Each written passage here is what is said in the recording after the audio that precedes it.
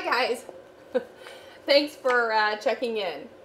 So this brings us to lesson 10.2 in your textbook, which is the lesson that's called Real Numbers. And as it turns out, this is actually going to be the last lesson in our unit that we've been working on for a few weeks. The unit that we've been studying is called Real Numbers and Exponents. And if you think way back to when we started working with this unit, we started with a lesson in chapter 3. I think it was lesson 3.2. And I think that was also called Real Numbers, or I think it was called Rational Numbers. And we're going to be talking about rational numbers again today, and we're going to be talking about irrational numbers today. So some of this might sound familiar, but I have two little words of caution for you. First of all, I have a feeling that this is going to be a bit of a lengthy lesson. I'm going to guess it's going to be over 15 minutes, so get comfortable. This might just take me a while to get through. And my second word of caution would be when we get near the end of the lesson, and I'll tell you when, we're going to be seeing some equation type problems involving exponents and square rooting and such. And you're really going to need to pay attention to that very last slide of examples where we're solving for a variable, because that is definitely new learning, okay? So we are ending the lesson with, ending the unit with a lesson called Real Numbers. And like I said, this is going to seem maybe somewhat familiar from the way that we began this unit. Okay, so if you remember back to when this all started, the very first lesson we did in this unit was, like I said, I think it was 3.2. And I was showing you how to take numbers like 5 or 0.12 or 0.05 repeating, or 2 1/4 or 1.7, and I was showing you how to take all those different kinds of numbers and write them as fractions. And when you can do that, when you can take a number and write it in a fraction form, you are proving that it is a rational number, okay? And I'll show you a graphic here in just a minute that'll look familiar. On the other hand, if you have a number that cannot be written as a fraction, then you have what's called an irrational number. And irrational numbers are, for the most part, decimals that never end and never ever have a repeating pattern. And as you can see here on this screen in red, it says pi is an irrational number. It's probably the most famous irrational number. A lot of kids know about pi. We use it when we're working and doing calculations with circles.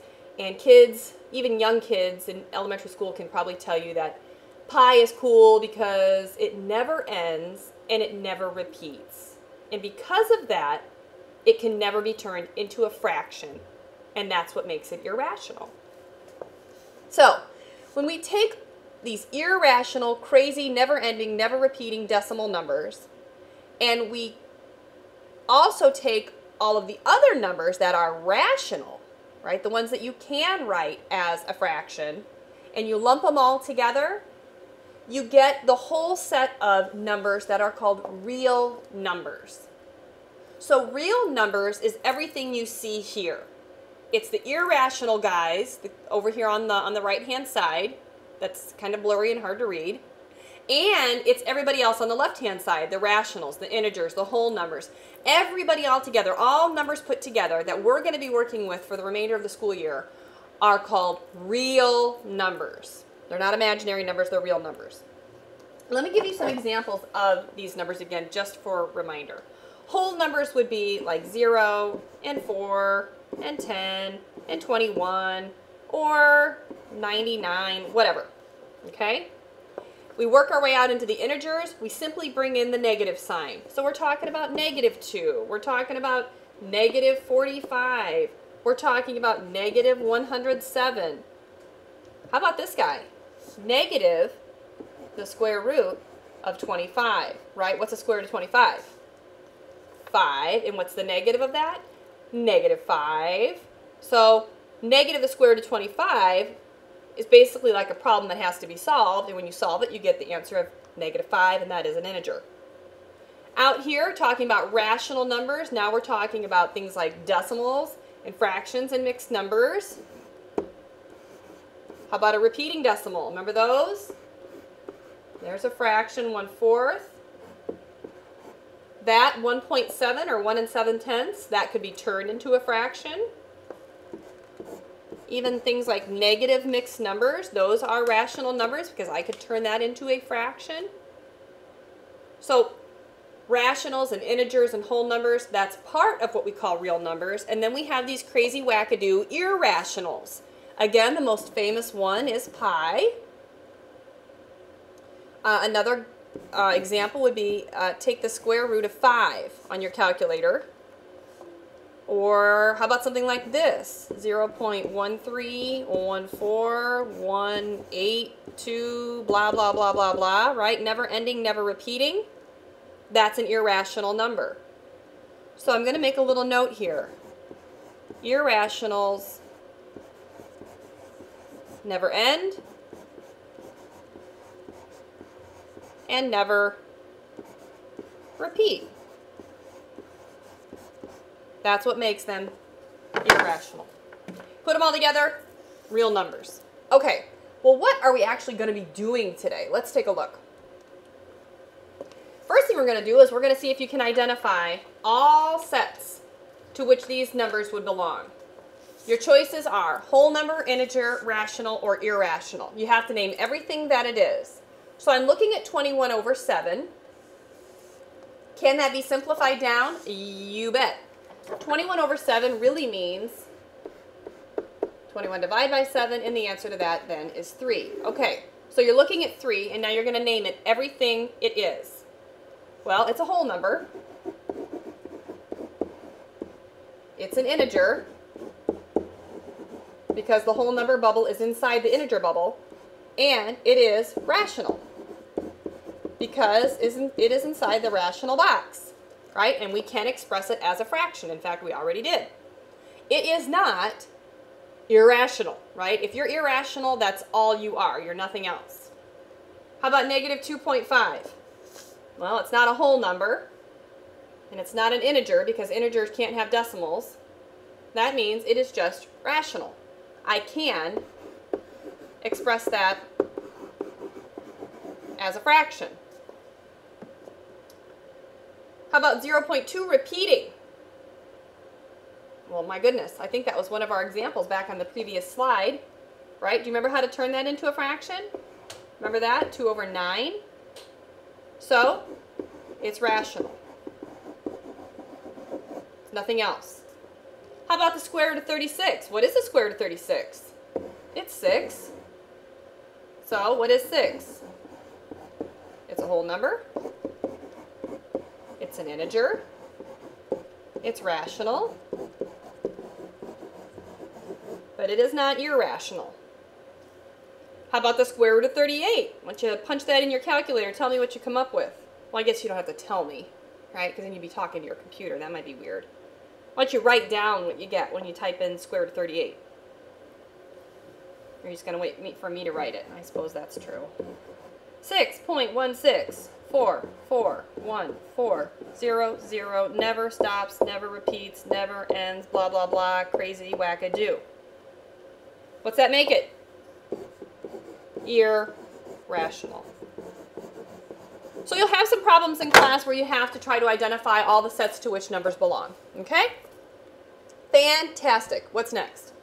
Ooh, comparing and ordering rational and irrational numbers. Well, isn't this interesting? Greater than, less than, or equal to. You need a calculator.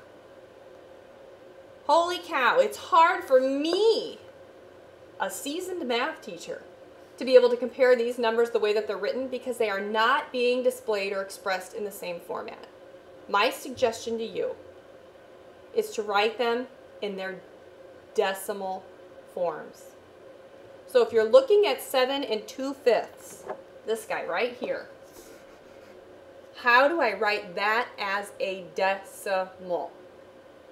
Well, I know it's going to be 7 point something, but 7 point what? How do you take 2/5 and turn it into a decimal? 2 divide by 5. And that gives you 0.4. So it's actually 7.4. fractions mean divide, right? So if you're given a fraction, numerator divide by denominator, and that will turn it into a decimal for you. Now, we're going to compare that to the square root of 57. That's easy. Punch square root of 57 in your calculator, you're going to get this. Well, actually, I think it actually goes on and on, but I wrapped it up right about there. And now you can compare. 7.4 is what compared to 7.549? Less than. See how much easier that is when they're written in the same format, when they're expressed in the same terms? All right, so let's look at the next one. The square root of 6, that's calculator work. Square root of 6 is 2.449, give or take. I may have rounded that a little bit. Is what compared to 2 3/8? Well, 2 3/8 is 2 point something. 2 point what? 3. Oops, I just rewrote the fraction. How about 3 divided by 8?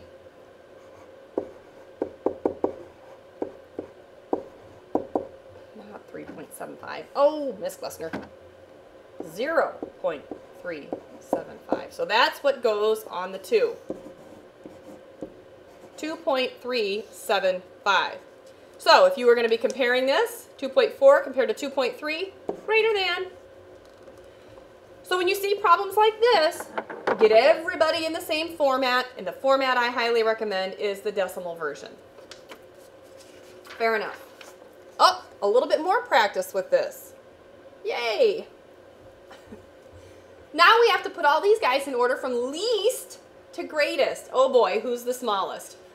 Hard telling because nobody looks like they're easy to work with at this point, except maybe 8.333, right? We like that guy. Let's do some converting. 8 4/5. 4 divided by 5.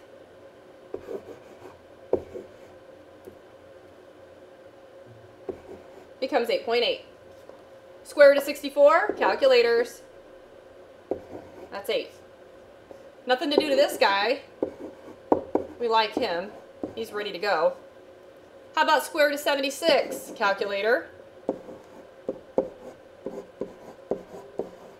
Yay! Now my brain says, oh, this is so much better, right? Now I can put these in order from least to greatest. Which one is the least? 8 is the least.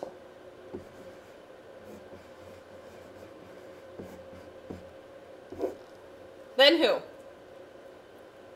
8.333. Then who?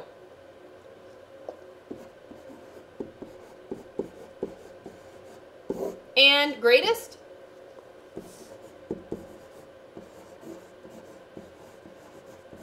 Guess what? I don't really mind if you do what I did, if you write them all in their converted forms. However, probably the better way would be to write them as they were originally written.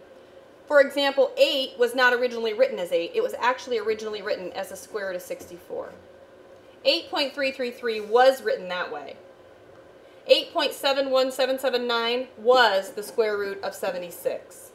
And 8.8 was originally 8 4/5. That's probably the better way.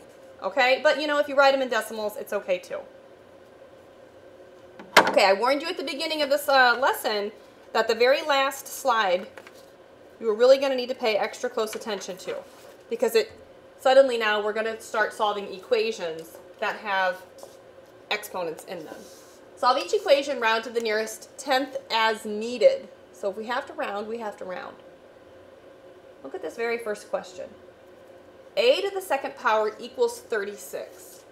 Now, some of you probably already know the answer.